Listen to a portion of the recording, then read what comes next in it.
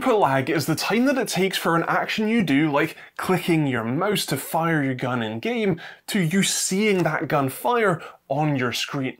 The shorter that time is, the quicker you can act, and the more responsive your game will feel. Input lag is changed by settings in games, what game you're playing, your monitor system, and your peripherals like keyboards and mice. If your phone has a slow motion mode, ideally the 960 FPS mode, you can actually measure how long your input lag is. Film yourself smacking an input like your left click on your mouse and have your screen in frame too. Then you can just count how many of those slow motion frames it takes for that input to show up.